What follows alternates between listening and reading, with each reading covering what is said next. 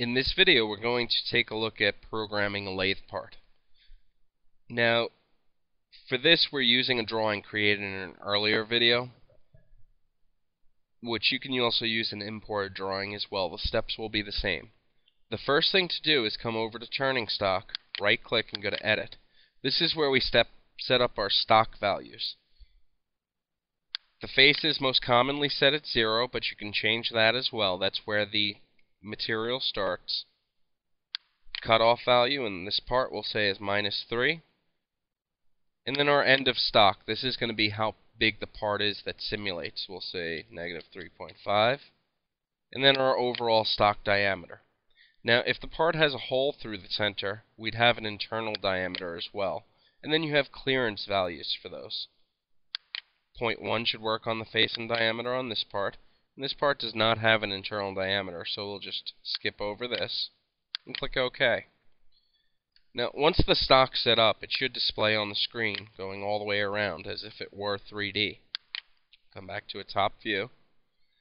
Now, once we've set up that stock, we're ready to go ahead and add a toolpath. Now, to do this, we right-click Turning Tools and go to Turn. Then we get all of our toolpaths. Rough, Finish. The difference between rough and finish is the rough toolpath will do a rough and a finish path if needed. The finish toolpath will only do a finish toolpath, like say if you were maybe machining a casting. Then you get other options such as groove, thread, drill, cutoff, and stock feed. Now for the rough and finish, both of these will do either a facing operation or a turning operation. This is just a setting. Let's go ahead and choose rough. This will load a feature rough to the CAM tree. Then we right-click on Geometry and left-click Reselect. And we select what parts of the drawing we're going to cut. Then right-click OK. You'll see the little red dot next to Geometry disappears. And also when we click on Geometry, we can see highlighted in the screen what's been selected. Next is to right-click on Rough, and then go to Edit.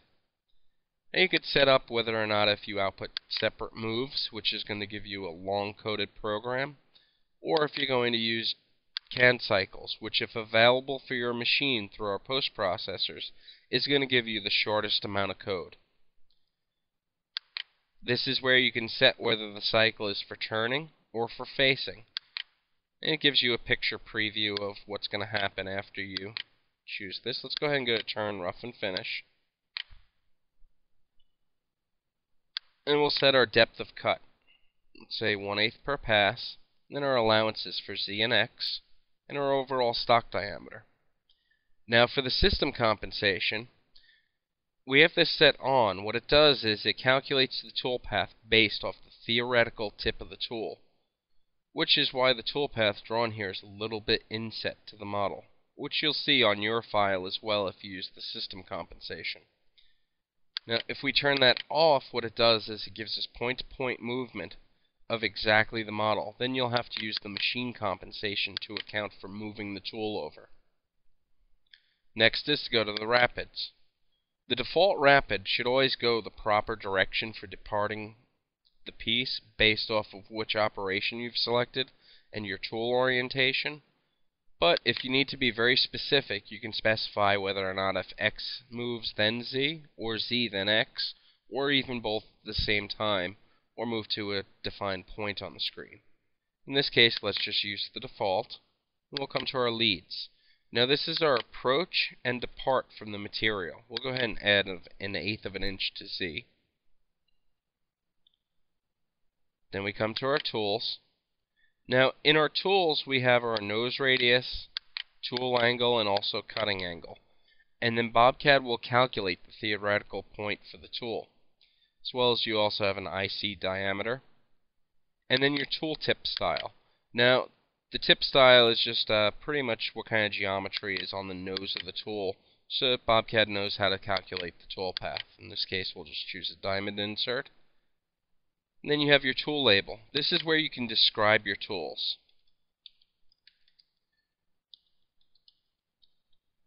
And the description that's pulled in if you've set up your tool database. We can look at the tool database in just a moment.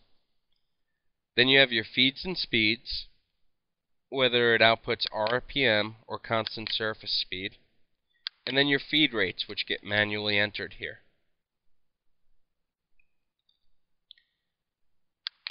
And then your spindle direction, either clockwise or counterclockwise.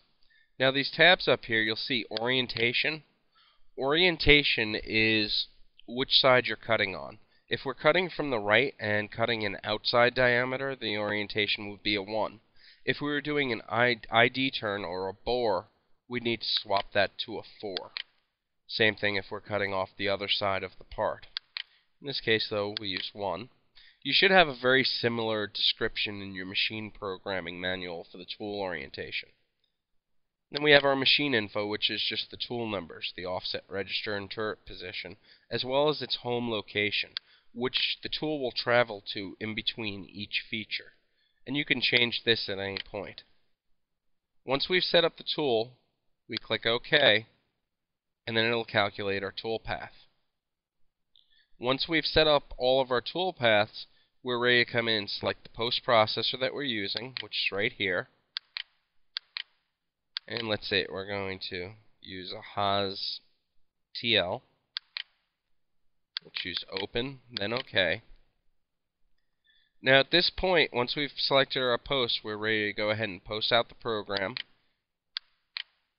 or come in and simulate. Let's go ahead and select a different post. Let's say we use the FNUC.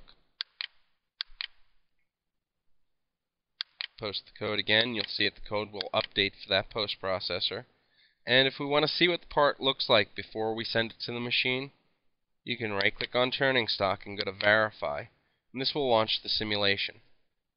We'll go ahead and drag the slide bar over to speed it up, and then press start.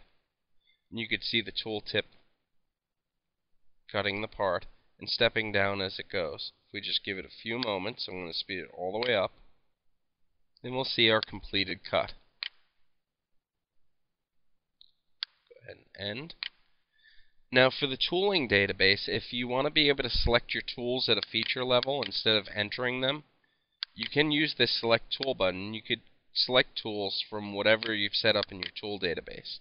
To add a tool to the tool database, simply right click Turning Tools and go to Tools.